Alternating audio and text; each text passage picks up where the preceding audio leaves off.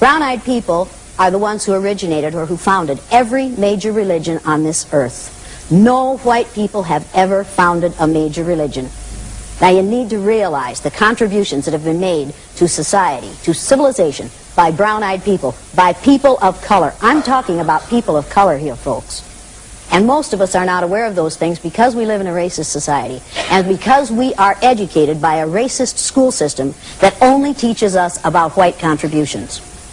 And that's a fact. And if you don't like it, I'm sorry, but that's the way it is. If we would start telling the truth in schools, we would not have racism. We could cure racism in this country. Somebody said, I heard somebody...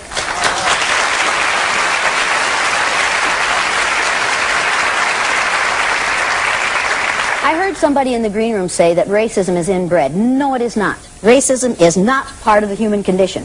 Racism is a learned response. You have to be taught to be a racist. You are not born racist. You are born into a racist society.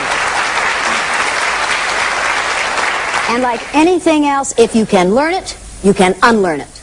But people like this choose not to unlearn it because they're afraid they will lose power if they share it with other people.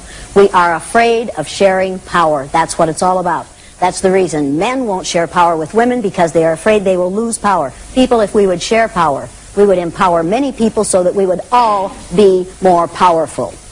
What we're dealing here with is mental illness. Racism is mental illness.